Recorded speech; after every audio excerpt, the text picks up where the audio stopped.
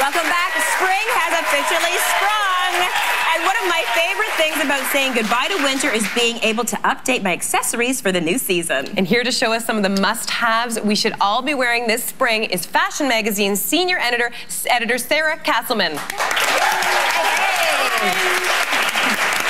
Thanks for being here, Sarah. Thank you so much. Okay, so what are some of the trends and accessories that we're looking at right now? So for spring 2015, we're kind of seeing things move in two different directions. We see a lot of bold, modern, very statement-making pieces.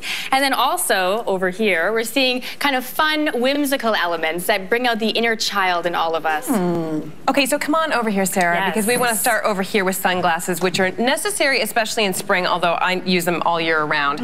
We saw certain looks on the spring runways from Dior, Kenzo, and Moschino. What are the shapes that we should be wearing this season? So kind of like our footwear, we're now having a sunglasses collection as well in our wardrobe. And some of the newer shapes here we see have a lot of that metallic lens with a wire frame. This kind of, rewinds back to the mid-80s, early 90s feel. This pair here from H&M is really great with that kind of wingtip cat eye at the side. Yes, nice. And affordable too. I like this. It's both 60s and 80s. 60s and 80s. Michael Kors does a really fun aviator version as well. Okay. And then, of course, there's always going to be the person who wants to... Oh, my goodness, Tracy. The ultimate statement maker. Yeah. Where... These are really fun. These are from Fendi, and they've got the bling right on the side, which is great. Love that. And speaking of bling, these Prada from Holt Renfrew are also fun, with the studding detail right across the lens. And white is having a huge moment for spring accessories, too. So white and studs, you cannot miss with this combo. I'll see you on the Riviera with those. I love it.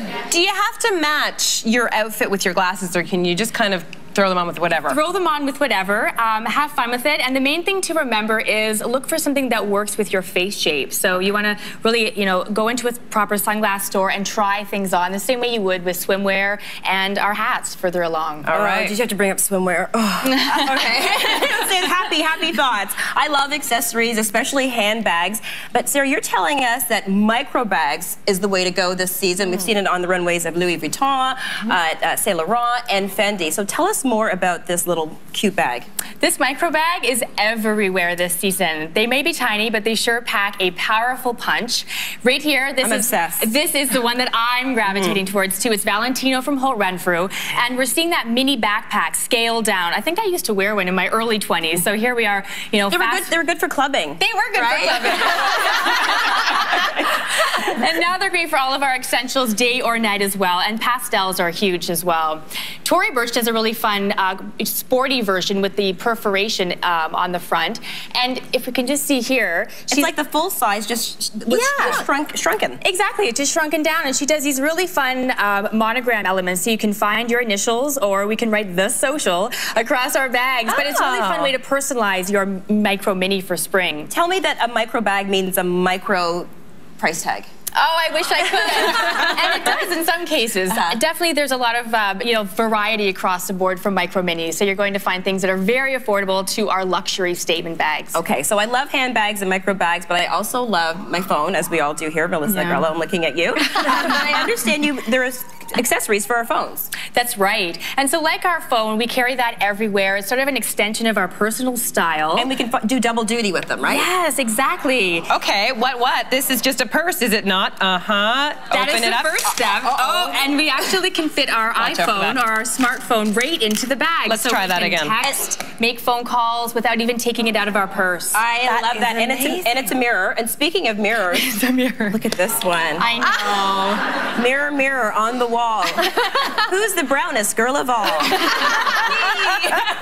You get on your phone. Really fun. So this is Moschino from the room at the Bay, and this is from Jeremy Scott's Barbie collection. I think you've lost her, Sarah. I think she's gone.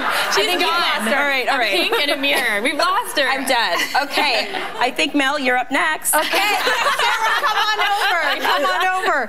Sarah, the other thing that we've been seeing a lot of this season is the statement earring, and this has been everywhere on the runways, whether it's Marni, Dolce & Gabbana, Ralph Lauren, everybody's been showing the statement earring pieces.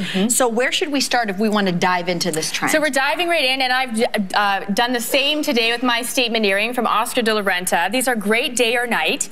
Price point wise, I would say these two are the best of the bunch we're looking at, H&M. So here we have our crystal ear crawler. These are gorgeous, and they're actually twofold. You put it into the piercing hole, and then it goes all the way up your ear, and you can clip it right at the top. So very chic with your LBD for evening, and even during the day with your hair tied back in a pony with a t-shirt. This is the one that's calling my name. Yeah, Talk to us about That's really fun too. This speaks to the whole 70s festival dressing trend. Yeah. And so it kind of just works right in with your hair. Really J-Lo for you right now. Like, yeah. It's beautiful. I'm ready for Coachella. You are ready for Coachella, that's right. I'm ready.